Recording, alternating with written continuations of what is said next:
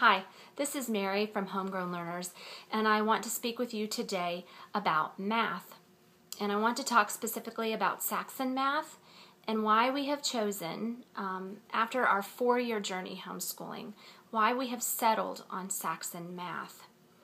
I have a 3rd grader and a 7th grader. My 7th grader will be using Saxon 8-7. And my 3rd grader he's a math guy through and through. He loves math, and he loves Saxon. He's going to be doing Saxon 5-4. Now, don't let those number combinations confuse you. When it says 5-4, that is a program that is meant to be done in 1 year. It can be for a 4th grader or a 5th grader, depending on their ability. When it says Saxon 8-7, it can be for an 8th grader or a 7th grader, depending on their ability, and it is designed to be done in 1 year. A lot of my revelations about math came this summer after I attended a practicum at our Classical Conversations community. They endorse and recommend Saxon Math, and I just learned a lot of really interesting teaching tips and a lot of good reasons why my children need to be using Saxon. In the upper grades, you need to work backwards. So by that, I mean, we needed to decide what my daughter wanted to end up with for her math credit for her senior year. I would like for her to finish with pre-calculus and/or trigonometry. So if I work backwards from there, we've got 12th grade with pre-calculus and trigonometry. We have 11th grade with Algebra 2. We have 10th grade with geometry, 9th grade with Algebra 1, 8th grade with Algebra 1/2, and then 7th grade, which she is this year, with Saxon 8-7.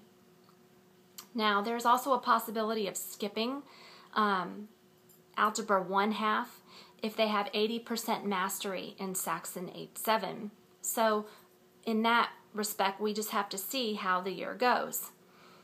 One of the big things that I like about Saxon is that the book is no frills. It is thorough. It is not easy. In each lesson, you have 30 problems.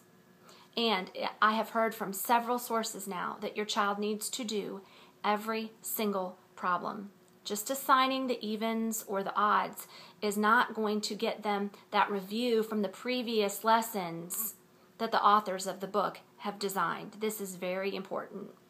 It's also very important to do the mental warm-ups and the facts practice. You need to do the book thoroughly and completely. And out of my daughter's own mouth, she said, "Mom, I may not always like it, but I know I am becoming a better mathematician." Now, last year in Saxon 7-6, some of the math was a little bit out of my range of teaching. I didn't feel like I could teach it sufficiently to her, so I knew this year that we would need to get some help. I researched the Dive CDs, I researched teaching tapes, and I also researched the Saxon CDROMs that the company Saxon puts out. And in the end, that is what we wound up choosing. Looks like this, and all it is a series of CD-ROMs that you're going to put in your computer. It has every single lesson taught. It has every single practice problem, every single lesson problem, and every single test problem. You do not actually see an instructor. You hear her talking, but she is writing, and so you can see all the numbers and what she is explaining. It's very thorough, very no frills, and this is what I like about it.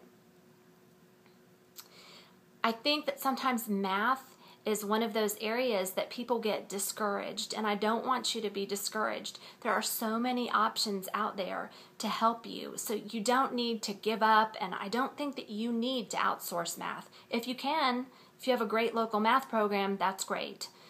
But for us, it seems like these Saxon DVDs are going to work very well. If you have any questions, I encourage you to read the post above, or you can also email me through the contact form on my site. like I say, I'm not a mathematician.